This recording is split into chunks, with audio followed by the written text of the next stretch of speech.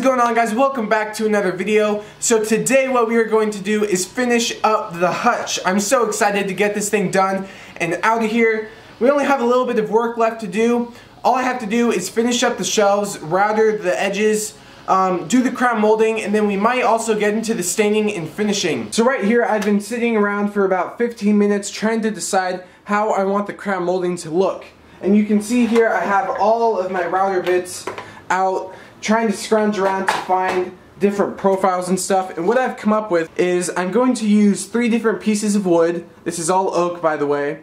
It's gonna be the same type of wood, obviously. And you can see here what I've done is drawn lines in between each profile, and that way I can do each profile and then I'll sandwich the whole thing together. So right here I'm gonna be able to do this profile detail thingy right there. I just use the words profile and detail. I don't really know the specific names.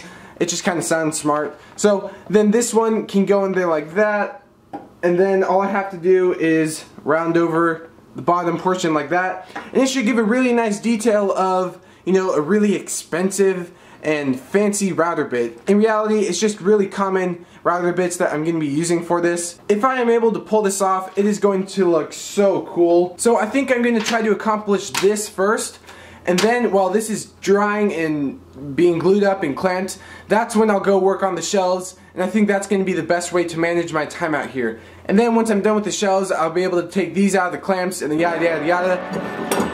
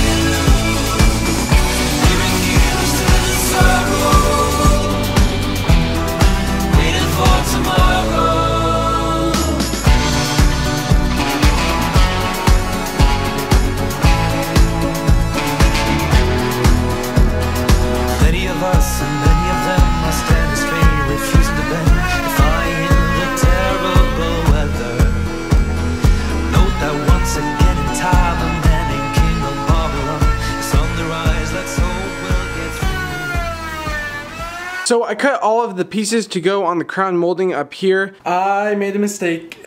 And what I accidentally did was, well, I measured from this end right here to right here. And I didn't account for the 45-degree angle that's going to come when the 2 pieces meet. So over on the router table over here, I was doing all of the pieces. I had all of them done just by like 2 inches because I needed a little bit of extra to cut flush, and then I needed a little bit on the front side right here so that I could cut it at a 45. But I had to recut all of them. So they're all right here. I have all 3 sets, the 2 sides and the longer one in the front. But it really sucks when you just get to that one point where you're like, okay, I'm ready to move on to the next step, and then you realize you did something wrong and then you had to go 10 steps back. That's what I just did.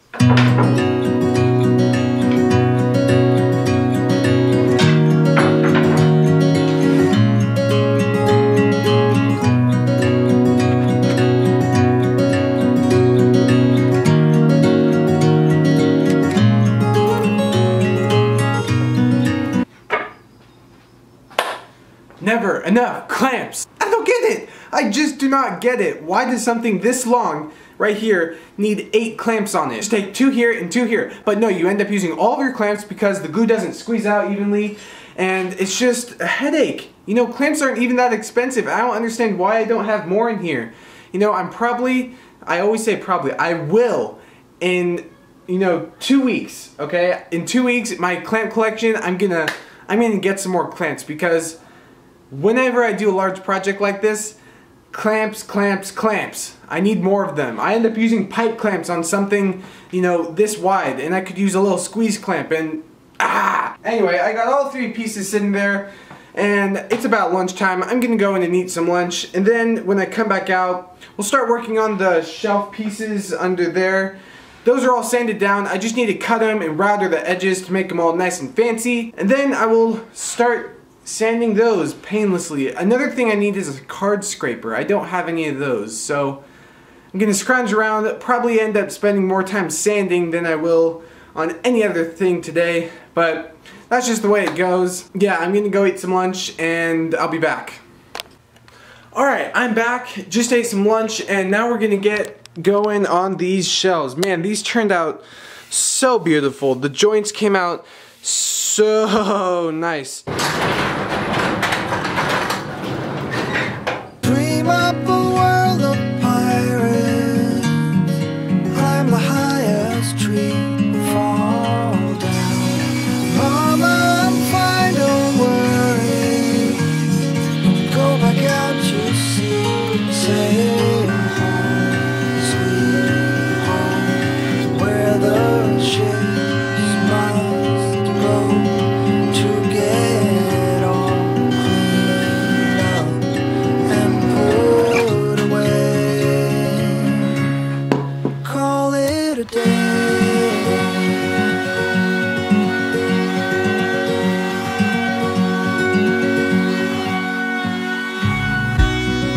Fight off 1,000 monsters hiding in the sands on Mars.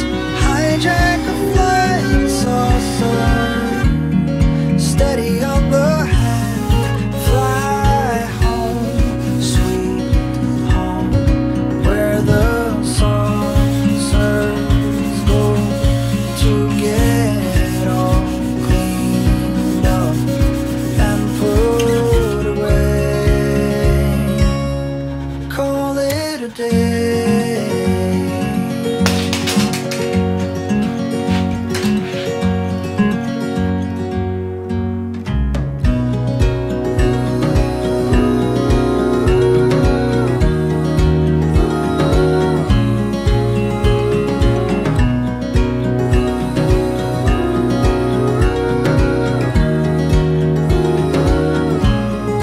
Back home, sweet home, where the heroes go to get all cleaned up. Anyway, let's call it a day.